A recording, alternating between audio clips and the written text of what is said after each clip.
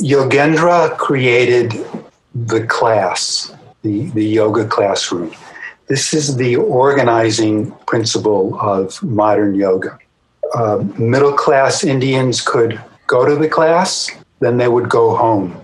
They weren't interested in going off to an isolated ashram and have their lives changed. They wanted to go to a class, go home, and have their lives be a little better. Namaste.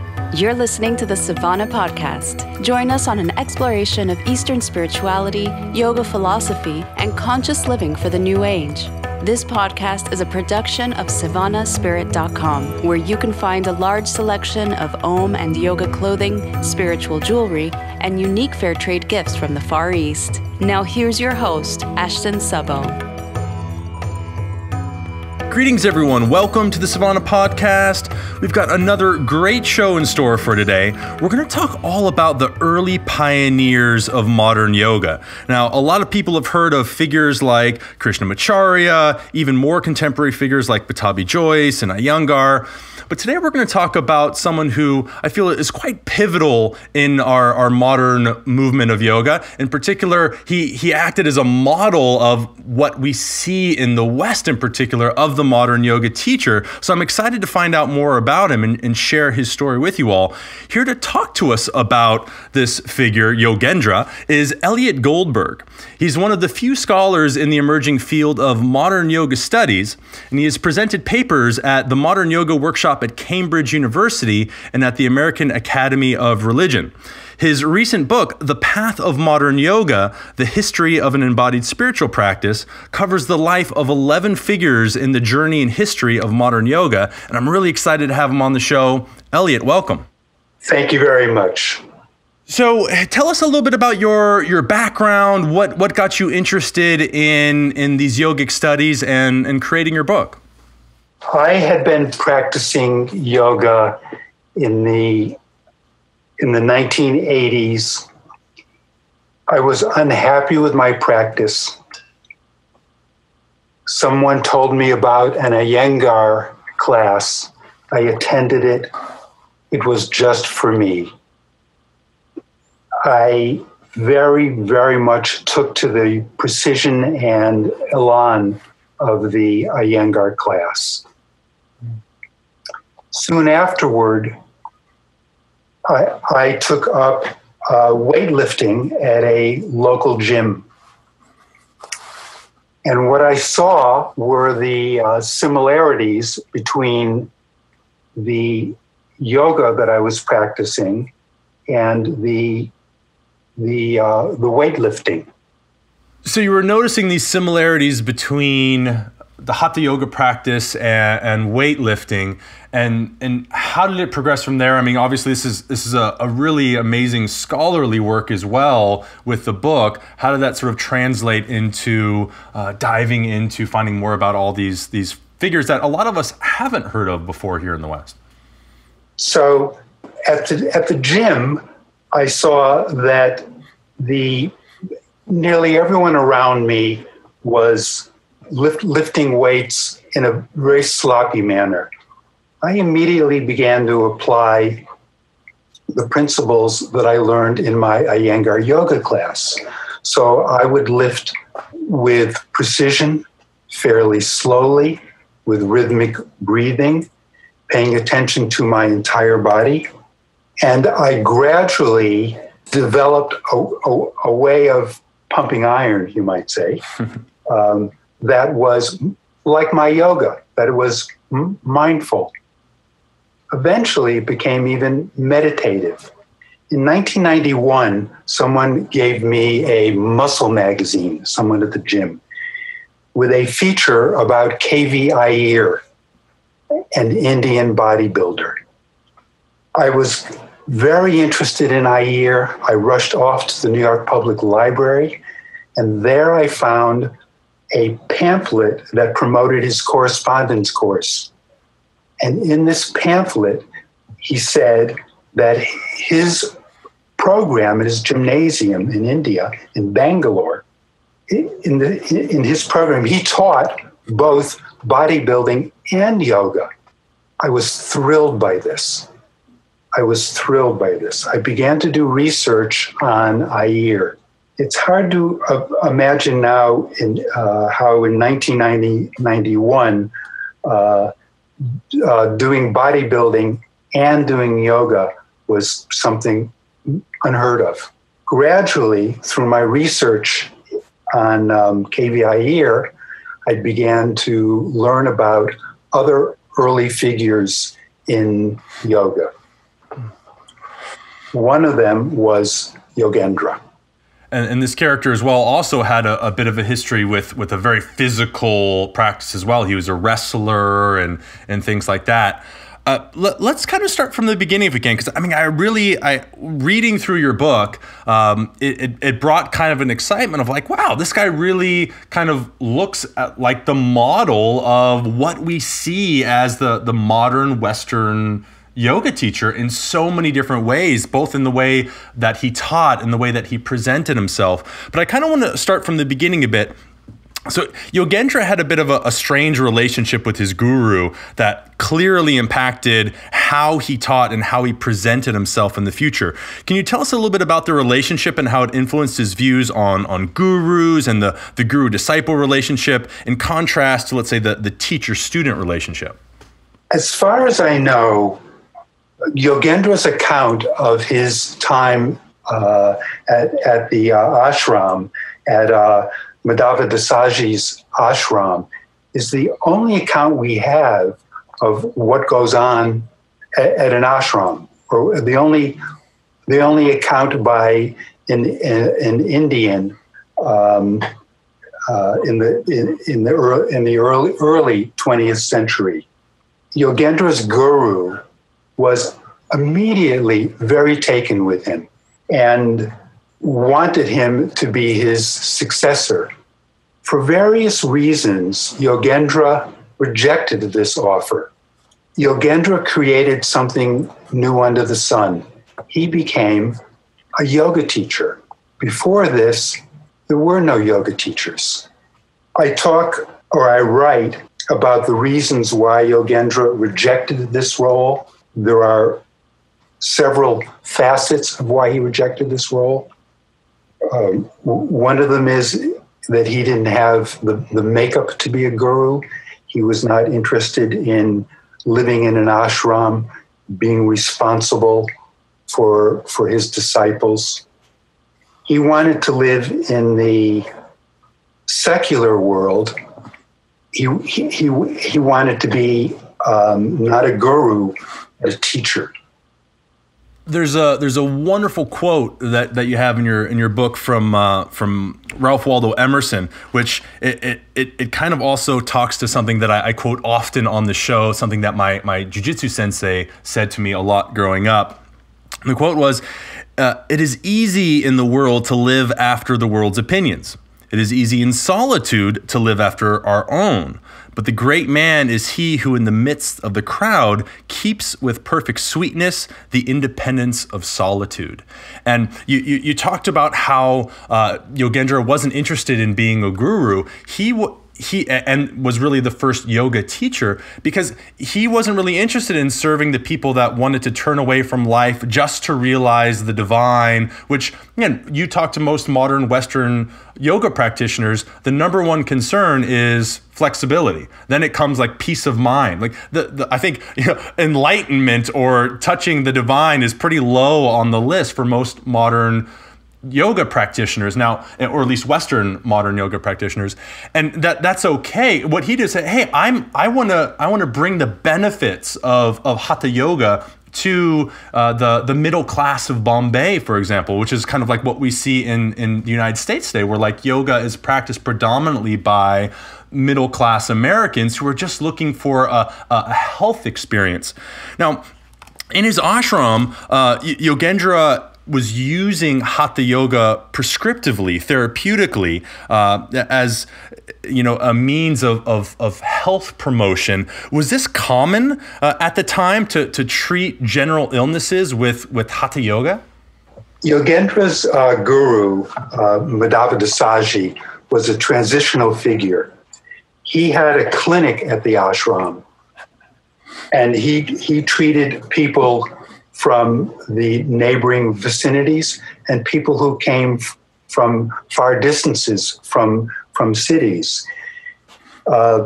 Someone named Jack McKenzie is writing a book about him. So as far as I know, this was the first time that Hatha Yoga, that the Hatha Yoga health practices were taught to the outside world. Before this, they had been insular. So Yogendra goes and starts up not an ashram, but a yoga institute. So he leaves his guru's ashram and he starts up an institute, which is quite different in that context of how yoga was typically presented in India. Again, like coming from the guru. Instead, he's taking a more scientific approach, as it were. But I love that so much of the context is not to actually withdraw from life, but to participate in the experience of life. And that obviously comes through in a lot of his writings that you quote in your work. And there's one as well, which links very much to that Emerson quote. He wrote, "Experience, I found, is an exercise for the soul. It is a realization for broader circumferences. Who would be so foolish as to run away from it and let the soul shiver in timidity?" I love that because it's this invitation to the world. It says, like, why just sit off in a cave somewhere when you've got this amazing practice called life? And that's where it really becomes the life is the metaphor of the practice itself, which again is quite in contrast to the renunciary side of yogic thought and belief, where, well, you can't really do it until you go away. That experience is just a distraction from the rest. Yes, Yogendra rejected the traditional means of enlightenment. He rejected study. He rejected prayer. He rejected ritual, and instead replaced them with an experience of God or oneness or unity. Now, Yogendra defined yoga as a comprehensive, practical system of self-culture. What did he mean by that? Yogendra defined yoga as a fitness and health practice. In the early pioneers despiritualized yoga, and a lot of what I write about in my book is that this was necessary in order for later generations of yogis to reinsert the spirituality in the yoga session itself. The middle-class Indians weren't concerned with salvation. They wanted the classes as a fitness and health exercise. And that was that big shift where it went from, or the way that Yogendra was teaching yoga went from like this spiritual quest into, in essence, creating a service for middle-class Bombay citizens. Like it was a huge shift in going from, well, you need to be a renunciate to be learning this practice, to, hey, this practice has benefits for everybody. When I was reading your book, I was kind of thinking of like, this is, Bruce Lee coming out and teaching Kung Fu to the foreigners who might not have all the background. They might not be obviously from a particular family, but he said, hey, this has benefit for everybody. I want to share it to everybody. It's very similar. Some people think that the commodification of yoga is something that's new. The commodification of yoga appeared in the creation of yoga. It's a part of its very essence. Yogendra had an institute. People paid for the classes. People could come and go. Unlike his guru, who decided who was worthy of being taught, Yogendra was indiscriminate about who could take his classes.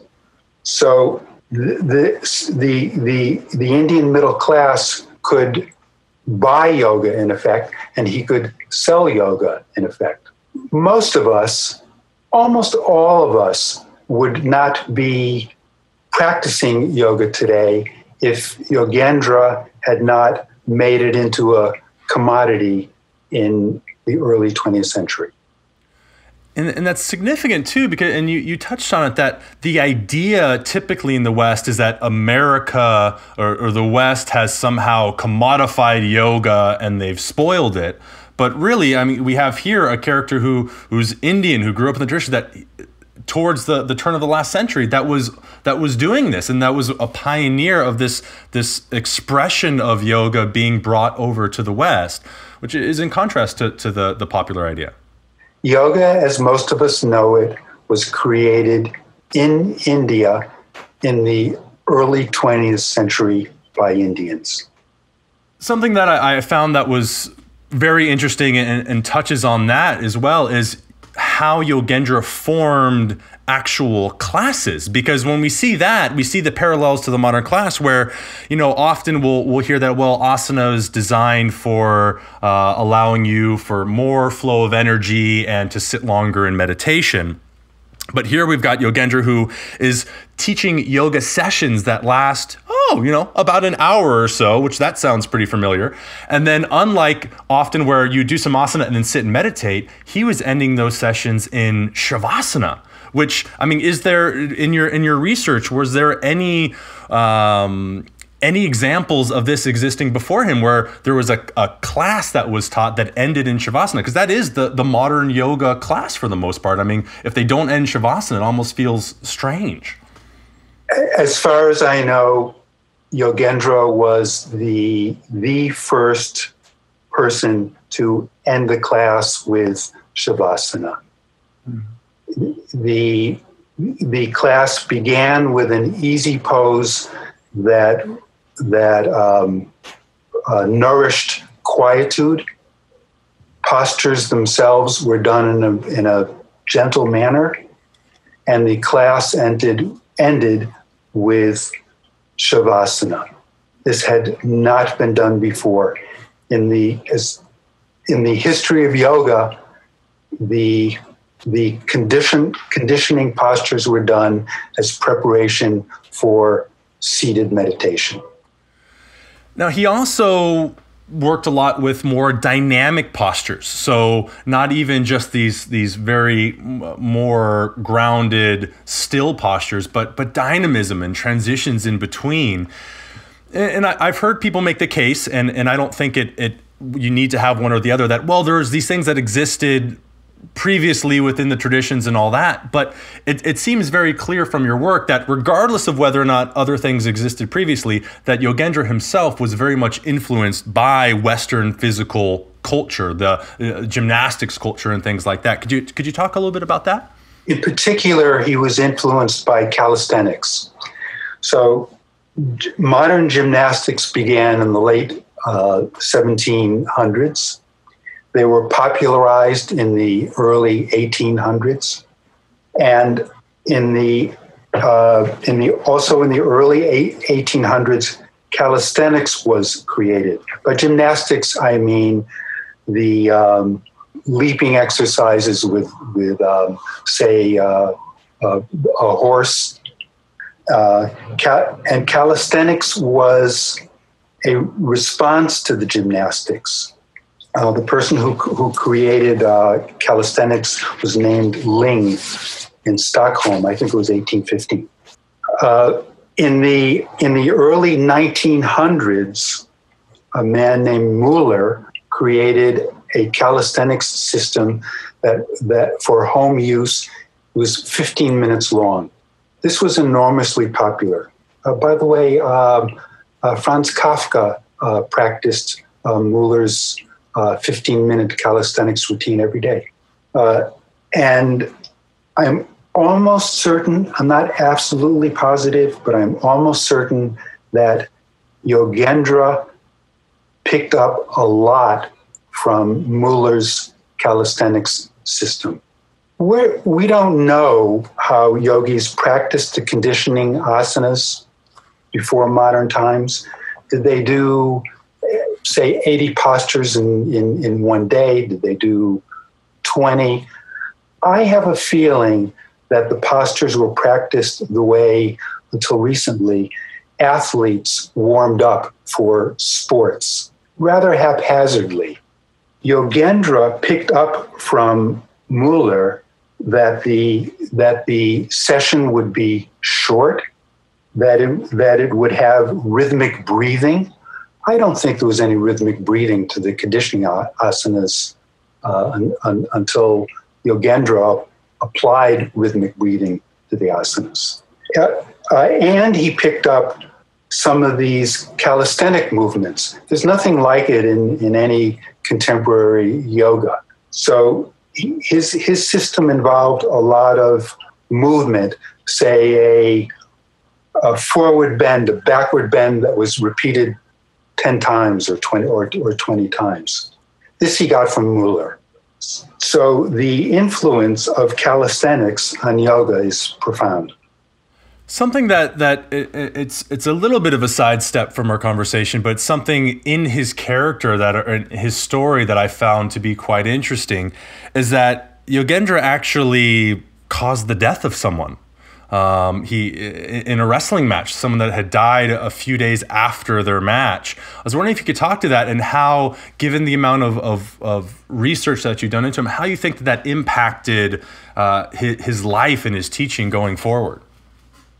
A lot of what interested me about the major figures who created yoga as we know it, a lot of what interested me was what made them tick, what their motivations were.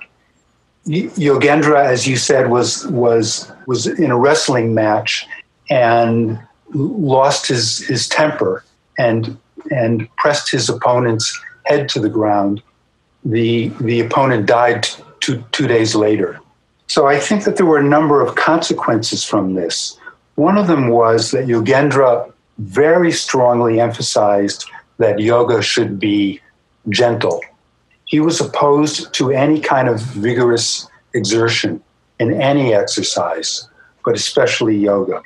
So he was opposed to Surya Namaskars. He was opposed to weight resistance. I don't think he was aware of how killing this boy influenced him. And sometimes we achieve our goals through very conscious effort. Sometimes we do things and we don't know why. I think Yogendra had no clue that he was emphasizing that yoga should be gentle because of the horrific act when he was a teenager. We don't always know why we do things.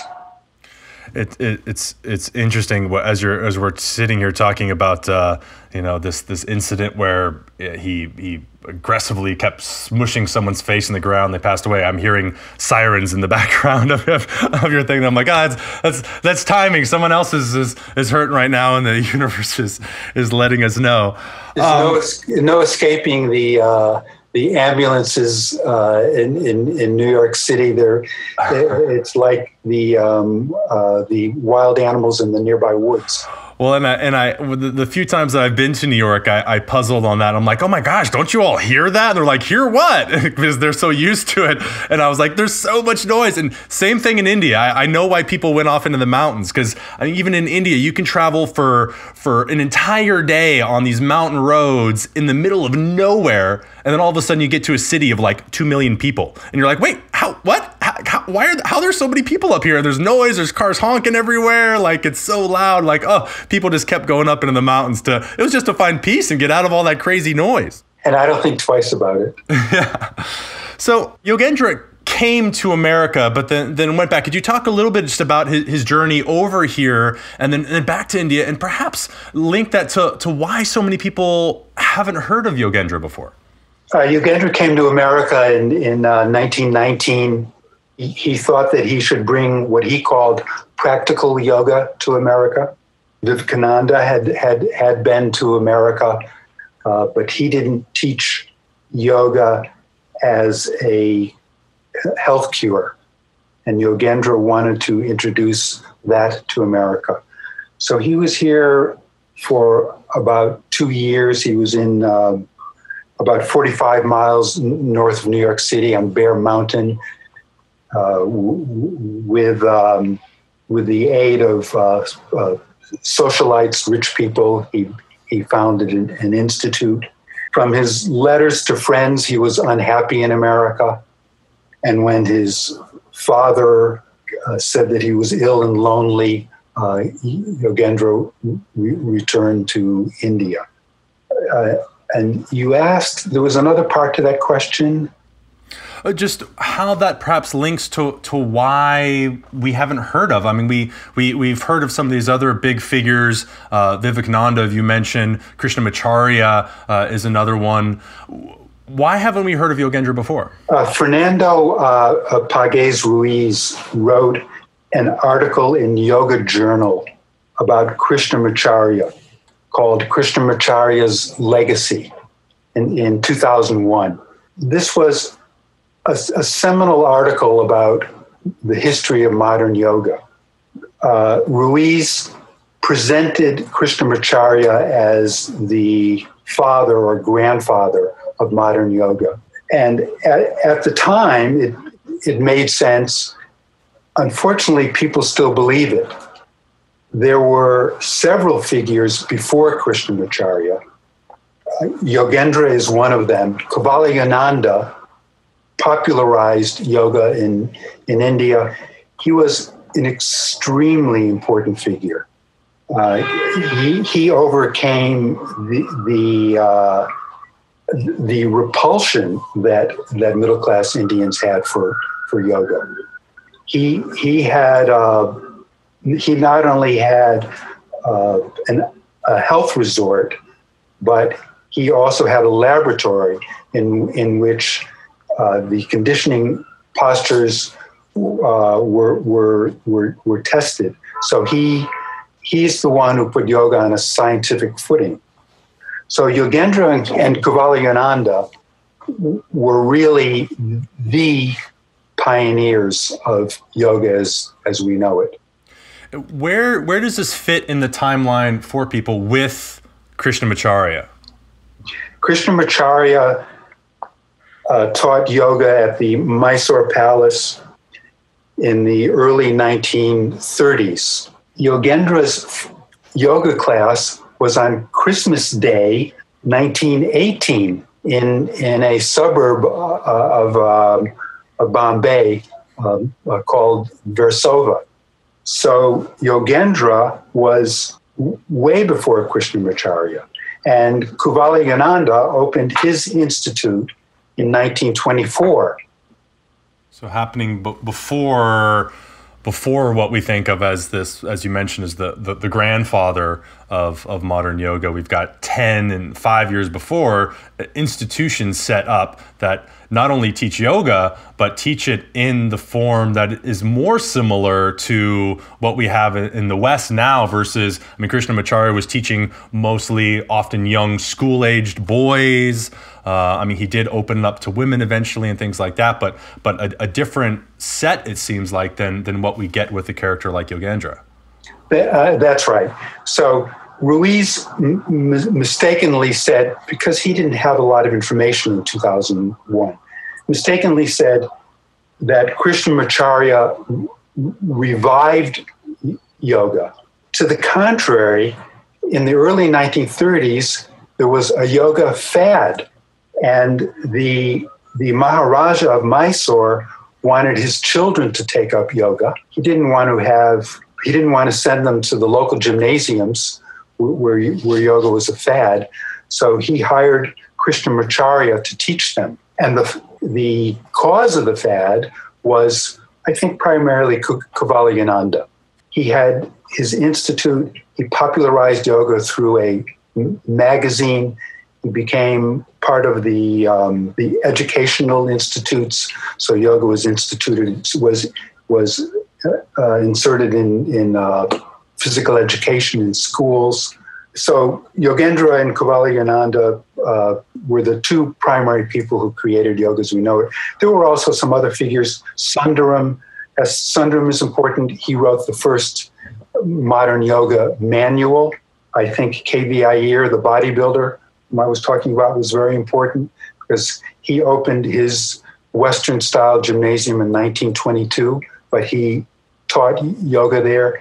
He promoted yoga by going on tours where he demonstrated bodybuilding, and Sundaram lectured and demonstrated yoga. What do you see as Yogendra's big contribution to the modern yoga practice as we know it in the West? Yogendra created the class, the yoga classroom. This is the organizing principle of modern yoga. Middle-class Indians could go to the class, then they would go home. They weren't interested in going off to an isolated ashram and have their lives changed. They wanted to go to a class, go home, and have their lives be a little better. So I think this notion of the classroom, it being limited to an hour or so, people paying for the service, people socializing afterward, having a sense of camaraderie, the goal of improving your health or protecting your health. This all can be summarized as the class, the yoga class. So for people that would like to find out more about these characters, obviously I encourage all of our listeners to pick up your book, The Path of Modern Yoga. Where are the next steps? Like how can people start to find out more about these characters? What's a good way to connect with you in the work that you do? How can people continue on the exploration? I think as the years go on, there will be a lot of scholarly research. This is just the beginning. People can write me. I'll give you my email address. It's first I'll say it. It's Elliott Goldberg Yoga @gmail.com. So it's ELLIOTTGOLDBERG at gmail.com. I'd be happy to correspond with people. Wonderful, and we'll definitely have that email in the show notes as well. But as I said, I encourage you, go and get Elliott's book. It's a wonderful book. And I'll say this just on a personal note, a lot of scholarly work can be kind of, for non-scholars, it can be a little dry and a little tough to get through sometimes. But one of the things that I really appreciate about Elliott's writing, you make it really accessible and kind of fun, like it's very light. The passion that you have for these characters very much comes through in your writing, which makes it interesting. It turns very quickly the pages instead of kind of like oof, like it's some of the things that I have to read or that I get to read and enjoy reading, but within scholarship it can be tough. It kind of is like grinding through the mud a little bit, and your book has a very nice flow just because of the obvious love and care you have for all of these figures. Thank you for saying so. The book, I think, is scholarly, but not academic. And in contrast to most academic works, I present people in the round. I present not really their achievements, but their struggles.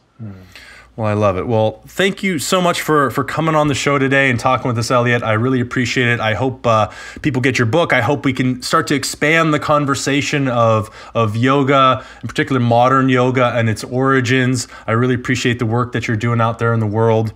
For all of our listeners out there, thank you so much for listening today. I hope you have learned something new, and I hope you have a very present moment. Thanks again for listening. Namaste.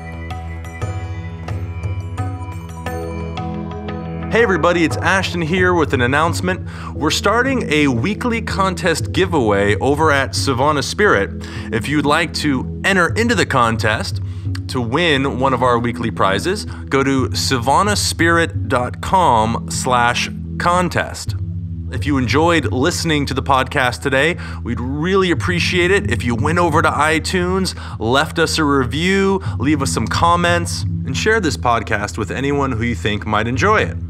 Also want to invite you to go check out Savana East, which is the name of our blog and also the name of a Facebook group where I interact with guests and our audience. We'll post recent episodes up there as well as interesting articles relating to our guests and or the topics on the shows. And again, thank you so much for listening. Namaste. You've been listening to the Savana Podcast. To find out more about Savana, go to savanaspirit.com or follow Savana on Facebook at facebook.com/Savana Spirit. For daily inspiration, check out our blog at savanaeast.com. Be sure to join us next week for a new episode, and thank you for listening to the Savana Podcast.